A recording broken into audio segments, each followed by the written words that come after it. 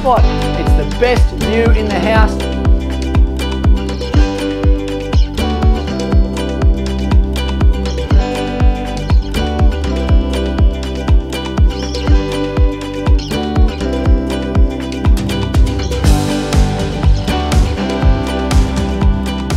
Check this out.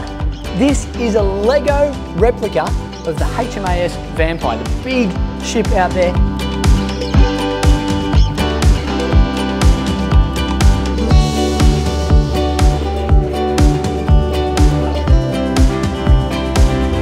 But check that out.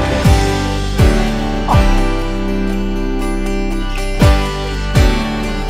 So this is a survival suit.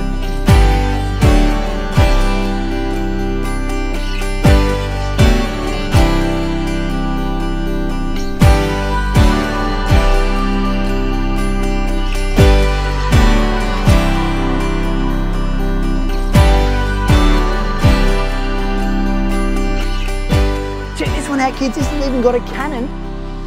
This is where the cannons are loaded with these massive shells, these massive bullets.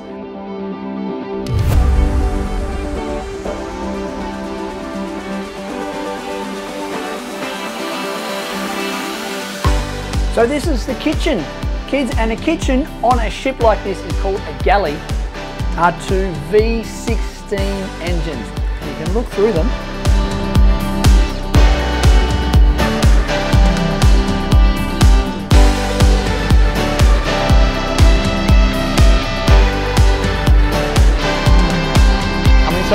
Let's check it out.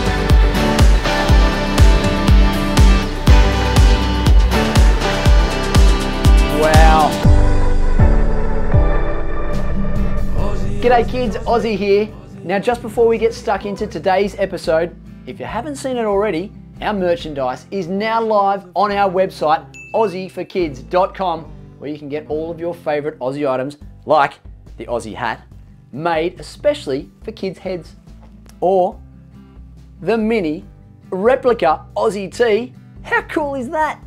All for our mini Aussie fans. And if you love Aussie that much, you can even get 3 things in a combo: a hat, a shirt, and a sweatband, all on our website. But one of my favourite items is this one, the Aussie socks, with this little touch here. Stay keen, kids, as always. Available right now on our website, aussieforkids.com. In the meantime, kids, enjoy this episode and stay keen. Ozzie, Ozzie, Ozzie, Ozzie, Ozzie, Ozzie, oi! Ozzie is a friend of yours and he's a friend of mine. G'day Ozzie. G'day Ozzie. G'day Ozzie. G'day Ozzie. G'day Ozzie. G'day kids, Ozzie here. Today we've come along to the Australian National Maritime Museum and we're going to explore some really cool ships, some warships, some old ships, and even a replica of the Endeavour that Captain Cook arrived in Australia in 1770. Come inside, let's check it out.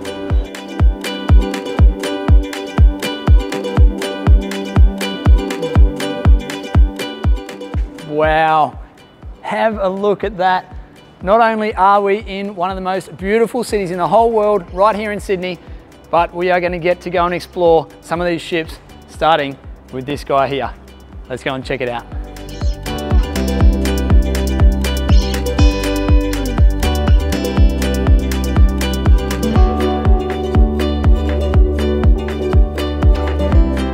All right, kids, I've got a really exciting thing to show you. It's a Vampire. It's not an actual vampire, it's a ship called the Vampire. Come and check this out.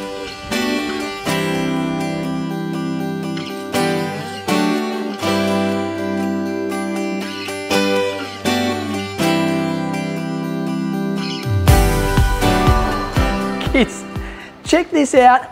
This is a Lego replica of the HMAS Vampire, the big ship out there, and it was built by a young boy and his dad for a school project. How good is that? If you love Lego and you love ships, I reckon you're gonna love this.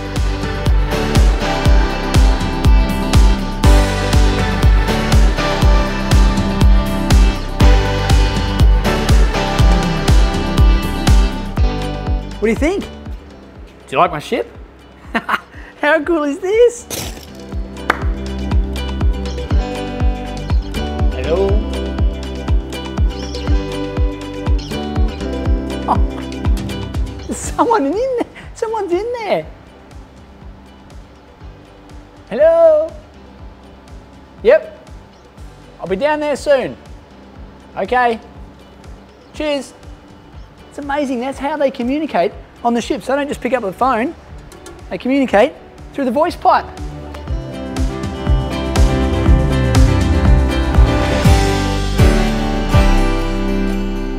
Oh, wow. Look at the size of this ship. Guys, this is the HMAS Vampire, and it is 118 meters long, which is bigger than your local football field. It is enormous.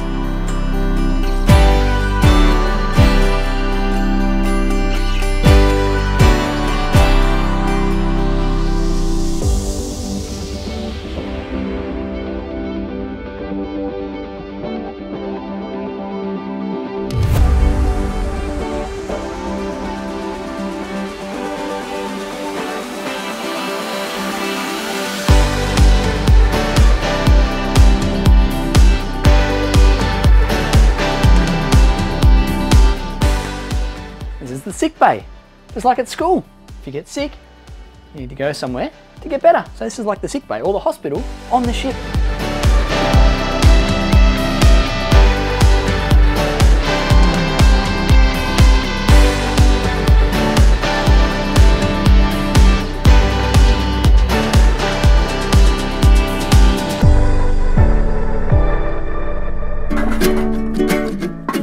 So this is the kitchen. Kids, and a kitchen on a ship like this is called a galley. This is where they prepare all the food, and all of the people on the ship will come to that window there.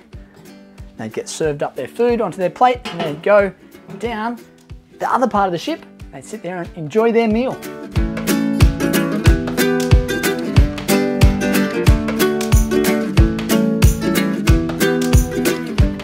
So once you get your meal from the canteen or the galley, you come down here and you enjoy it in the dining room. Now they would have their meals in shifts, because as you can see, you can't really fit a couple of hundred people in this dining room at one time, can you?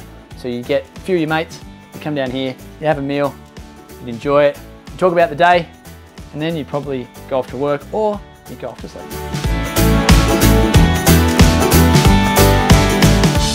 This is what's called a recreational room or rec room. So, you know, when you have a bit of downtime, you have a bit of screen time when you're sitting usually on the iPad or in front of the TV watching Ozzie, well, that's recreation. And when you're sailing on the ship for months at a time, you need a bit of recreation. So people would come in here and they would sit and they'd read a book, they'd play some cards, and they'd just chill out, have some rec time. But unfortunately, I don't think they had iPads with Ozzie on them. Poor things.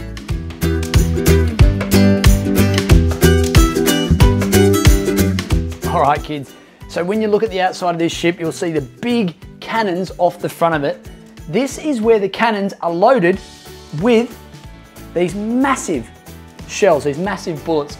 That is what they fire out of the cannons. And I had learned that this ship can fire a cannon from all the way in Sydney, right here, where it sits in Darling Harbour, to Parramatta, which is about 30 kilometres or so, and it would take about 13 seconds for it to go through the air and get there. Now, they would only use that if they needed to, if they came up against some kind of threat, some kind of danger, and they needed to defend themselves. But this ship was used usually to transport fleet from Sydney or from Australia all the way through Southeast Asia, places like Vietnam. There'd be about 200 or so people on this ship at the same time. Amazing, isn't it?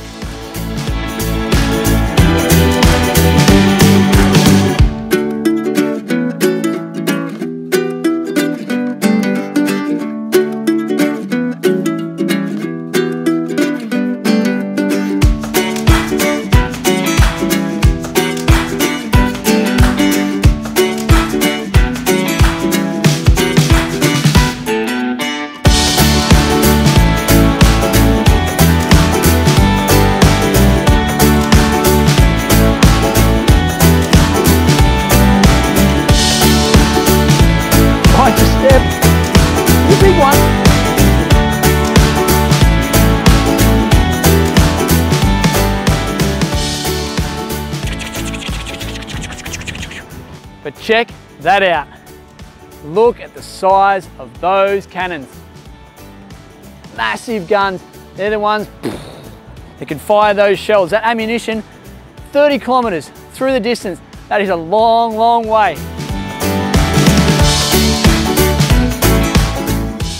Okay, this area over here and that cross that I was standing on before doing these ones, that's the helicopter drop zone. Now, this ship can't actually support the weight of a helicopter, crazy, but the helicopter would hover above and carefully the ship personnel would go out and collect things like supplies, food, ammunition, all sorts of things. And that's what would happen right there in the helicopter drop zone. Now, this big thing here that has those big cannons out the front, it's called the gun house.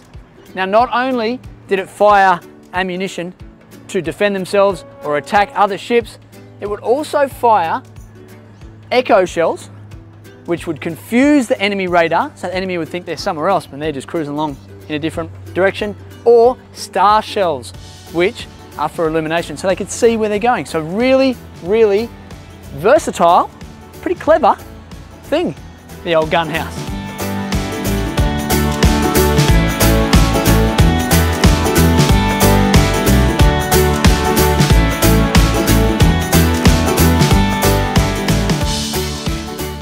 Hello? Yes. Yes, Ozzie. Yeah, that's right. Oh, you want me to come and skipper the ship? You want me to drive? All right. I'll see you soon. They want me to go and drive the boat. Let's go.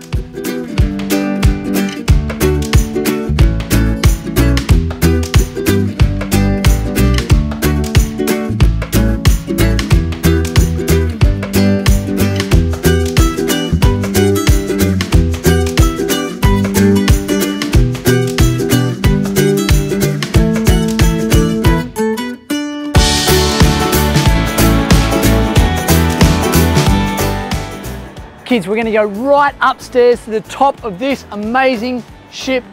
Look at that, some more guns up there.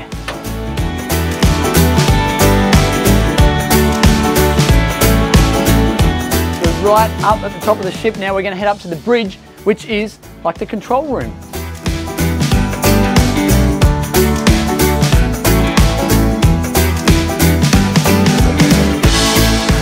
Look at this spot.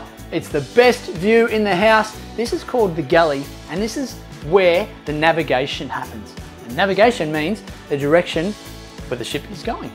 So it can see things like other ships, it can see the land, it can see all sorts of things, and from here it can give all the information you need to know so that you can drive in the right direction to get where you need to go.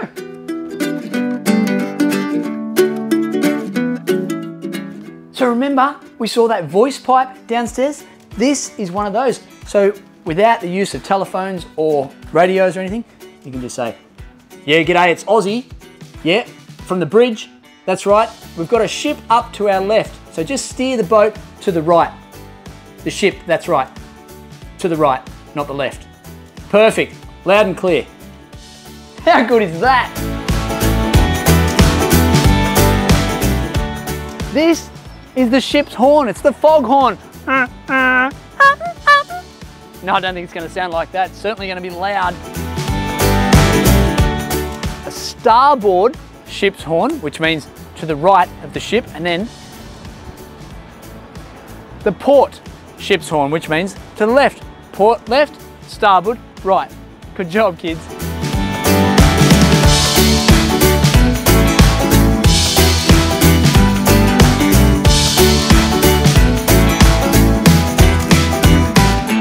That is the steering wheel. That's how you drive the ship.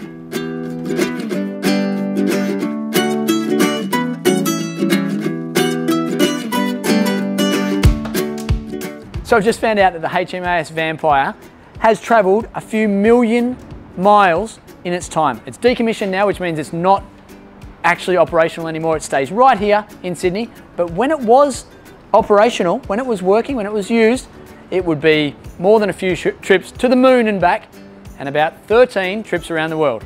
Crazy!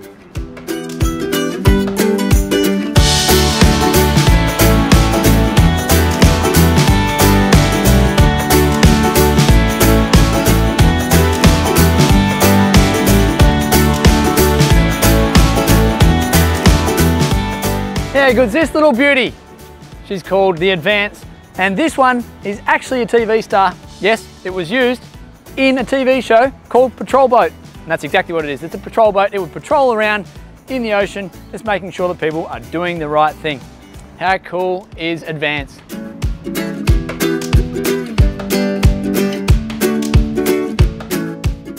Check this sleek looking thing out. That's a funny looking boat, isn't it? You know what that's called? That is a submarine.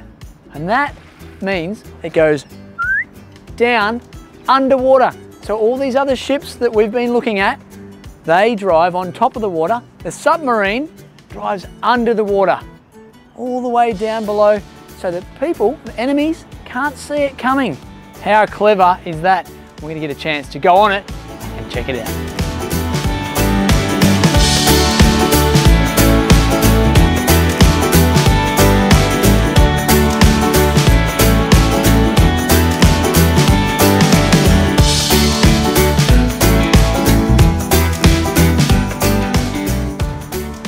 We're going down. We have to go backwards because it's really steep.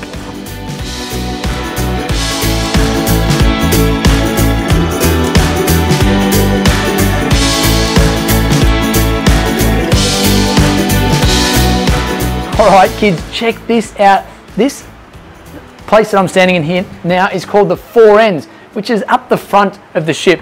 Now, can you see those 6 cylinder chamber things? That's where the missiles go. And these things here, that is actually one of the missiles that gets fed into there, and that can shoot out of that chamber up there. Now this thing here, look at this guy. So this is a survival suit. So if the submarine was hit and it started taking on water, everyone on board, all the sailors, would wear one of these, then they'd attach themselves to the lines here, and that provides them oxygen. See the line going through there? So that will keep them alive, and then when they're ready, they can go through here. This is the escape hatch, and they go straight up there, and that's how they'd survive if the submarine started taking on water. Amazing, isn't it?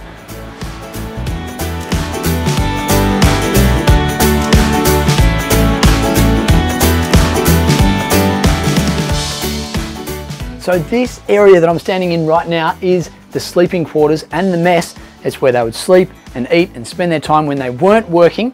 But look at the beds they got to sleep in. 3 high, 1, 2, 3, and they'd be stacked on top of each other like that.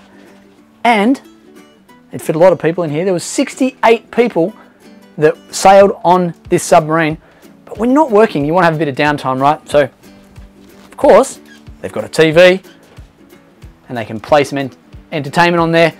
Got an old tape there that has some footy games on it. AFL, my favourite game.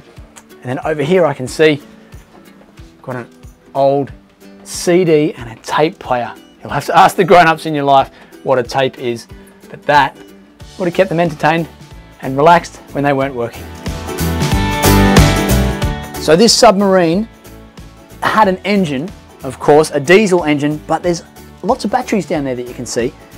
There is approximately the equivalent of about 80,000 car batteries that would be used to drive this submarine, to power all the power, the lights, the air conditioning, and all the stuff that they needed to run on this submarine. 80,000, that's a lot.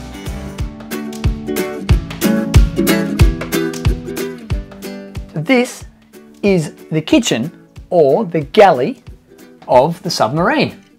And this, to feed 68 people working on here, would pretty much be cooking food all the time. Things like eggs and some lettuce, and of course, some Milo, a great Australian drink that I love to enjoy.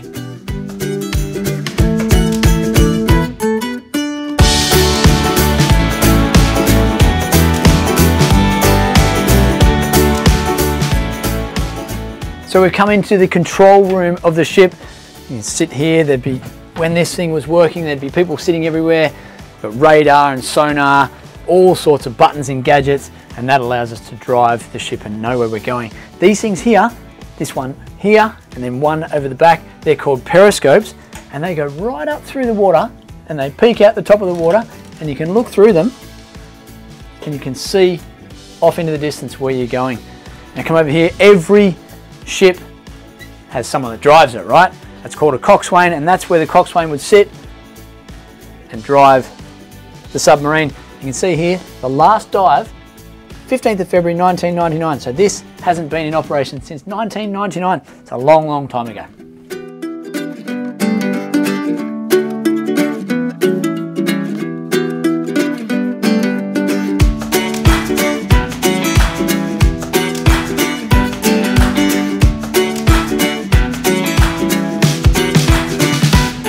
So we're right here in the engine room of the submarine, and each side of me, to the left and to the right, are two V16 engines. Look at the size of them. They're a little bit bigger than your normal car engine, but that would provide so much power to fuel the batteries, to drive this submarine so it can dive to really deep down underneath the ocean and be down there for a couple of days and out at sea for sometimes a month.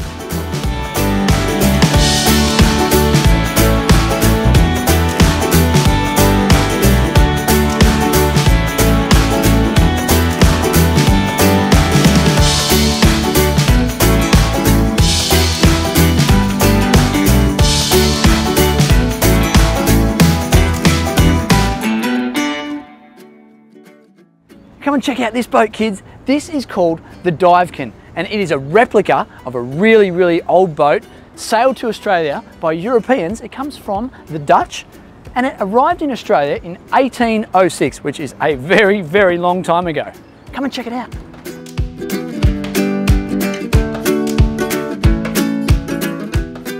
So you can see, kids, it's a really, really old wooden boat. It was built in 1595. So if you think about that, we are in 2024. That's a long, long, long time ago. And it was sailed to Australia by Europeans, and they were traders. They traded these things called spices. So come and check these out. They're different spices, like cloves. Oh, that smells good. And pepper. You know when you put salt and pepper, or you might see mum and dad, or the grown-ups, put salt and pepper on their food? That's what these are. They're all spices. This one's star anise, nutmeg. So they would take those around the world, and they'd sail on this boat to get there across waters, and they'd be on the boat for sometimes years at a time. Now come and check it out. This boat doesn't have a steering wheel. So how do you drive a boat like this? This thing here is called a whip steer. So you'd stand up here, the captain would stand up here, and I can see out there, I can see the waves, and I can see the land, and I can use this, go side to side, back and forth, and that steers the boat through the water. Cheers! How good is that for a mug? How good is this one though? You have to be thirsty to have that one. Check this one out, kids. This has even got a cannon which they would use to protect themselves if they came across any danger. How good is that?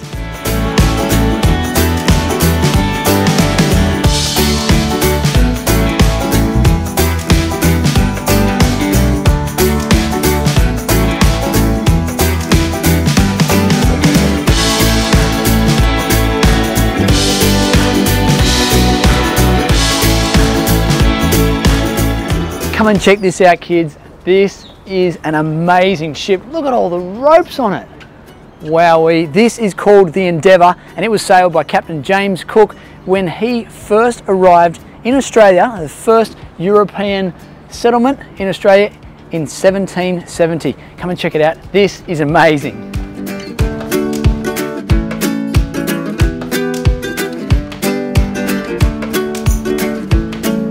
Wow. There's ropes everywhere you look. I don't think I've ever seen as many ropes on a ship as I can see today. Now this is a replica. This is not the actual original one. It's rebuilt to look exactly the same as the original Endeavour.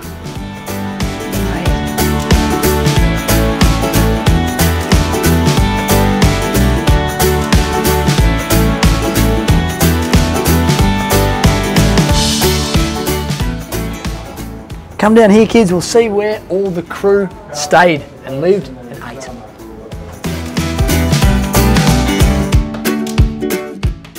So this is where the crew on the Endeavour would eat, and it's also where they would sleep. So these hammocks got strung up over top of the tables. There's about 75 people on the Endeavour, and they sailed at sea for 3 years. Unbelievable. Come and have a look at what they used to eat. You can see there a bit of meat. So they would pretty much eat salted meat, sauerkraut and bread for 3 years while at sea. Sometimes they catch some fish, but most of the time it was those 3 things. No McDonald's, no sushi, no fun stuff, just that. No thanks.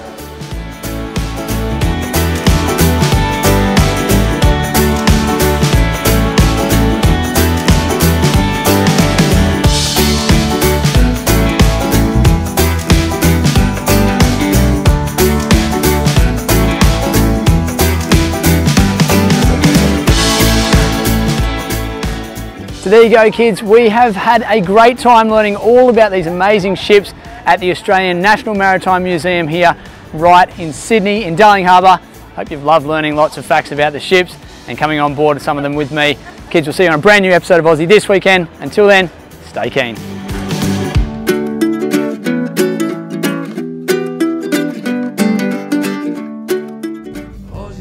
If you haven't already, make sure you get a grown-up to help you hit that subscribe button. That way you won't miss out on any of the new and exciting videos that we put out. Speaking of new and exciting, if there's a video that you'd love to see Ozzie do, make sure you send us a message on our socials, on Facebook or Instagram at Ozzie for Kids. We'll see you again soon, kids. And until then, stay keen. Oh, and by the way, did you happen to find the hidden Ozzie icon in that video? Yeah, make sure you look closely because they're in every single video. That's right. Stay keen, kids. Ozzie, Ozzie, Ozzie, Ozzie, Ozzie, Ozzie, oi! Ozzie is a friend of yours and he's a friend of mine.